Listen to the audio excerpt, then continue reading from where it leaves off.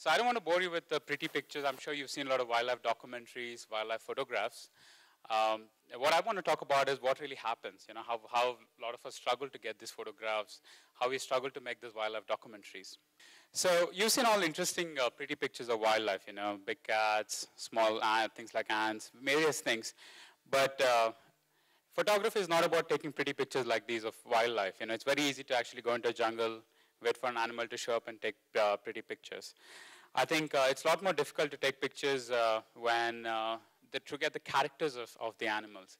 And we've been talking, and today morning Sandesh also spoke about how, wildlife is so much like us, humans, and we can relate to them very easily. So sometimes the wildlife can be very cute too. These are meerkats, for example. Very easy, you can, it's very easy to connect to them. And as a photographer, you don't have to work hard because they're doing interesting things. It's a bit of a struggle. These are meerkats waking up in the morning and they're just feeling very sleepy in the sun, just keep.